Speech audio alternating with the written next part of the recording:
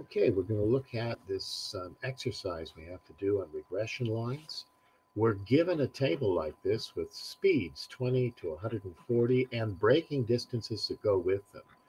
The braking distances kind of depend on the speed your car is going. So these are the x values and these are the y values. Now, what do? We go mode stat and this comes up. Because whenever you're doing regression, there a plus bx, that's the regression line.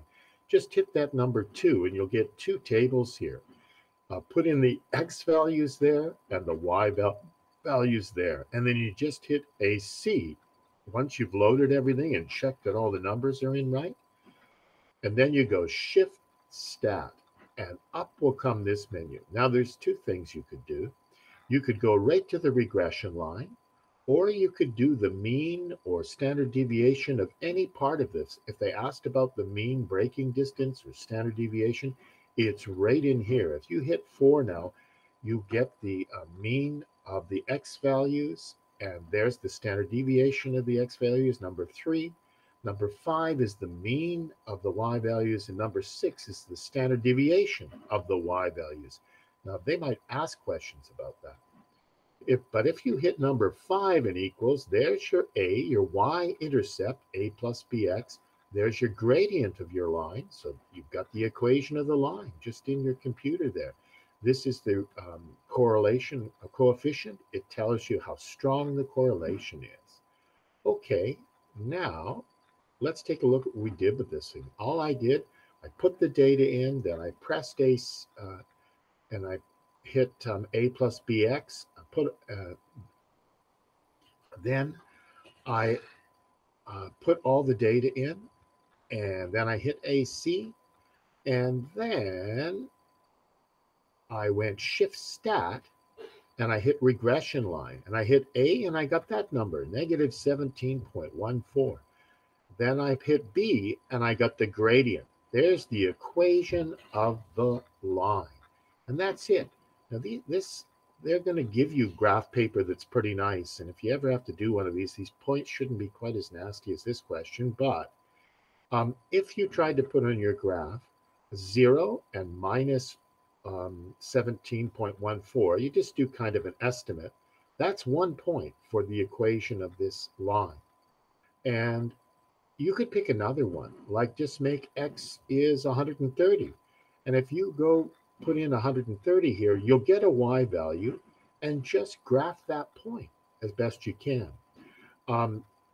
Another thing you could do is find the mean of the x's and the mean of the y's. That's 80 and 51.4, and graph that point. Now, when you put your line, regression line in, actually, it's probably a good idea just to put the line near where the points are. Don't go way beyond here. You could put a dotted line beyond. That's a good idea.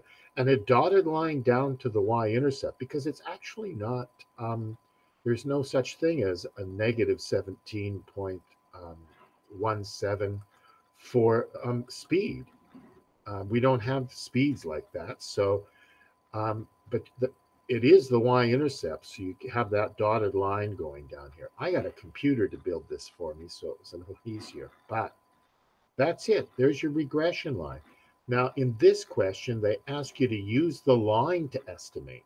So estimate from 150 and 130 kilometers per hour. I think those were the, those were the estimates for different speeds here.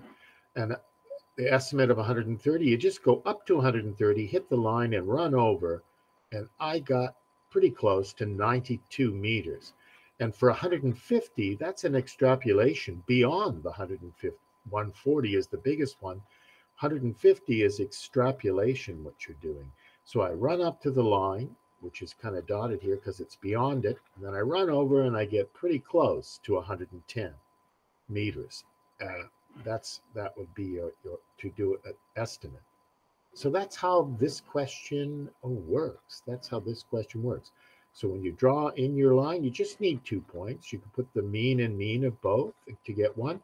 You could put the y-intercept, then just connect the lines, but make it solid around the points. That's where your actual regression line of best fit that you're going to use is right there.